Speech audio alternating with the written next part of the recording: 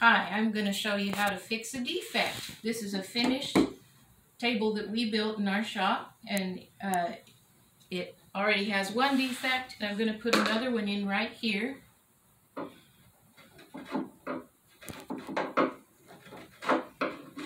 So if you've got a little something messing up the finish of your table, I'm going to show you how to repair it.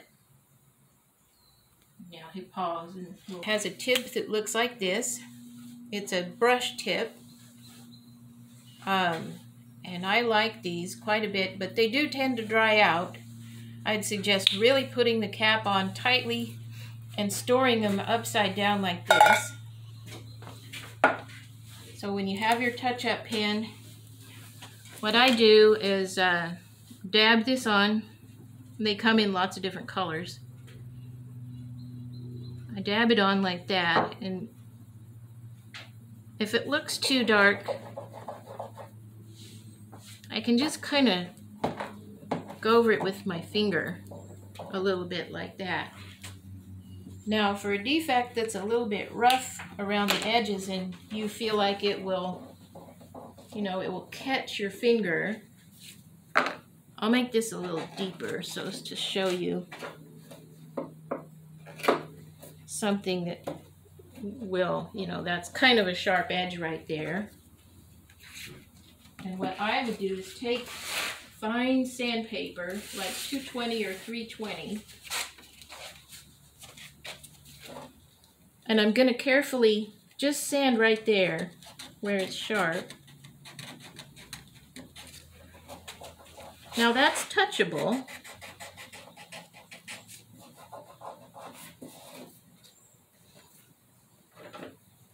And then we'll come along with our perfect brown touch-up pen, like so.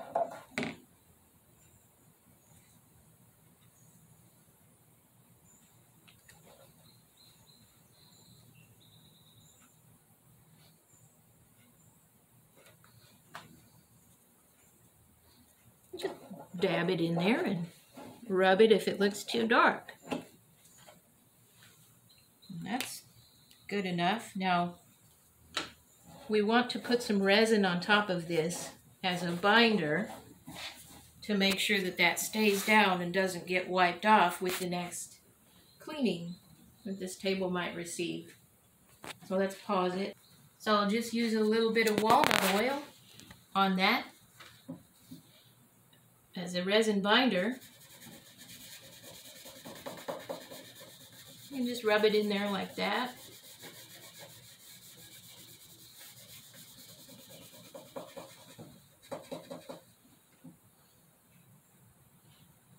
And really get in there in that exposed new raw wood. You might want to let it soak in. And then later you wipe the excess off the top. We're going to let it soak into that area. And here's some of the colors that the touch-up markers come in. They're all different colors. And this one's perfect brown, which seems like a good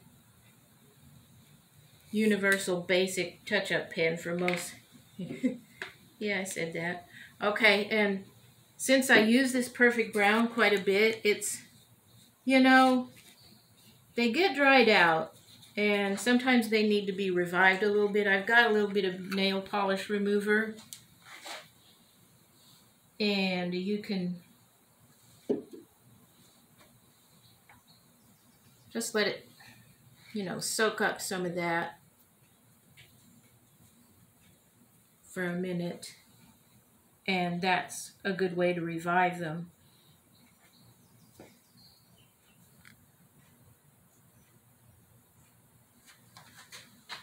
And then you might want to turn that upright to get that fluid just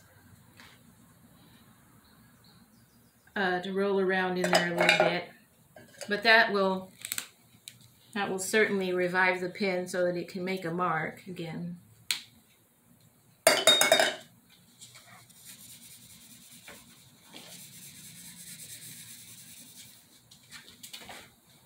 And you know, that's good enough for a piece that has some distress marks in it anyway. Let's try and do the leg now. Come on over here. We've got a defect right here on the corner of the leg, which makes that look kind of raw right there. So again, let's just do what we were doing before.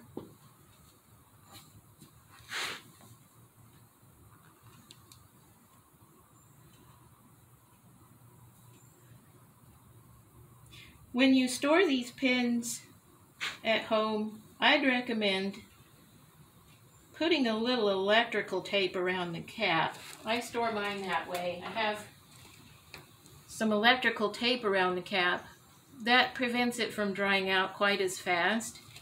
And also, you can put it in a little plastic bag. You're going to want to store these for some time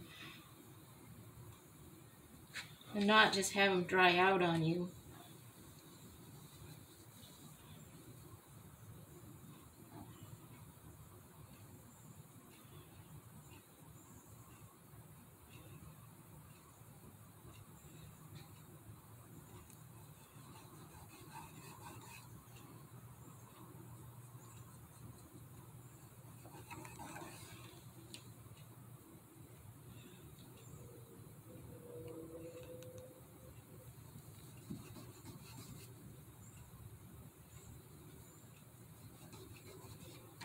And then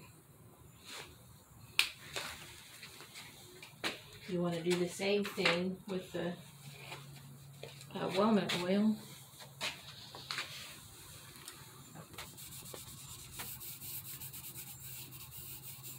Give it a good little dose of that and let it soak in. And then wipe the excess off the top and you're done.